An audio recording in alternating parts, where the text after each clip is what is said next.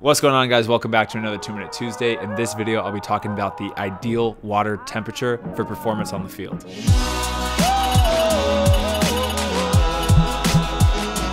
So probably like a bunch of you guys, I've been told a lot of conflicting things about the best temperature for water for performance on the field, whether that's cold, ice cold water, cool water, room temperature water, or even warm water. And so whenever I get conflicting advice, instead of just listening blindly to either side, I like to go online and do my research to figure out what's going to be best for my body, my game, and ultimately my career. So without further ado, let's put the time on the screen and let's get started. The first thing that I found when I was doing this research is that drinking cold water actually does burn more calories. It's kind of confusing because what most people think of a calorie in terms of food or burning calories is actually really a kilocalorie, but by definition, it takes 1 calorie to raise the temperature of a kilogram of water 1 degree Celsius. So just technically speaking, when you're consuming cold water, your body has to burn calories in order to bring it up to your core body temperature. The colder the water, the more your body has to actually work. Now that calorie loss can kind of be seen as good or bad depending on what you're looking for. If you're just looking to lose weight, then yeah, maybe those few extra calories that you're going to burn by warming up that water is going to be beneficial to you.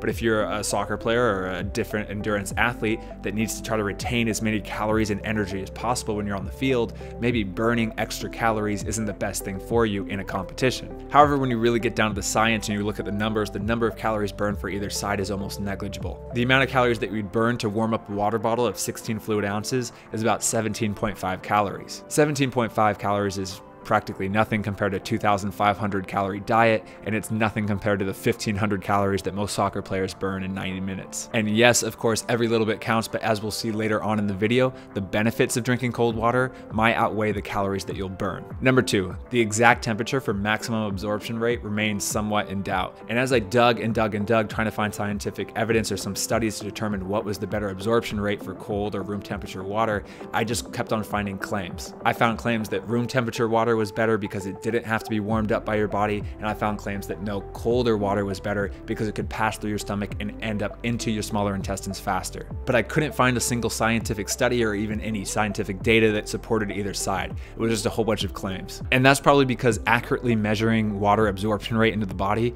is pretty hard. But in terms of absorbing the water into your system, you can't really take a side yet. Number 3, water temperature changes core body temperature. The biggest effect that I found by changing water temperature that we drink is its effect on core body temperature. It kind of seems obvious, but when you drink colder water, you're lowering your core body temperature. When you're drinking room temperature water, you're just kind of remaining the same. And if you're drinking warmer water, you're raising your core body temperature. During endurance activities like soccer, where core body temperature is raised, especially during hot and humid environments, it is far better to consume colder water to lower a core body temperature to a more optimal level. And it was found that water temperature around 16 degrees Celsius or right around that cool tap water level is optimal for athletes trying to rehydrate in sports or performance. And I kept on digging and I kept on researching, and I found this systematic review that kind of looked over 7 different studies looking at water temperature and performance on the field. And they pretty much said the same exact thing as the last study, that they found a benefit of cold water consumption in hotter, more humid environments above 28 degrees Celsius and around 30% humidity,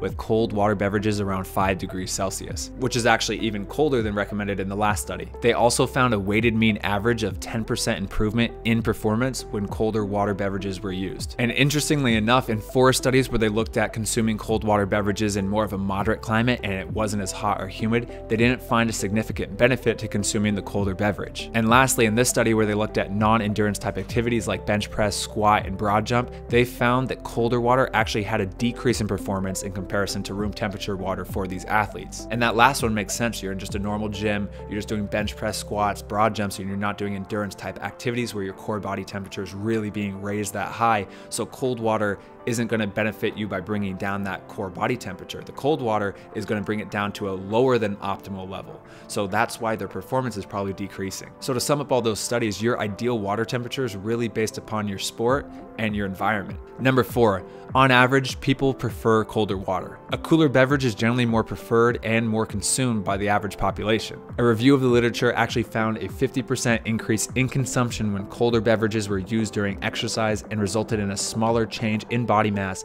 than warmer fluids. So athletes are more likely to consume more water and become less dehydrated when that water is actually colder. Their evidence indicates that ingestion of fluids between 10 to 21 degrees Celsius or 50 to 69 degrees Fahrenheit is optimal for palatability and fluid ingestion. And here's another study showing the exact same thing, that cool beverage temperatures less than 22 degrees Celsius significantly increase fluid palatability, fluid consumption, and hydration during exercises versus the control temperature. So again, what does this all mean?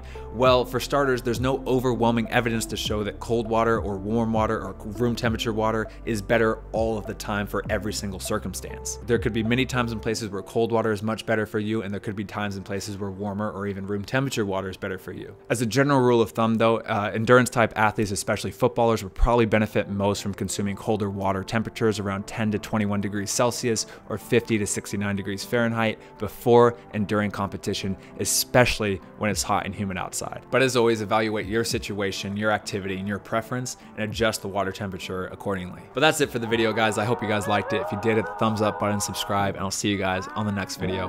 How'd I do on time?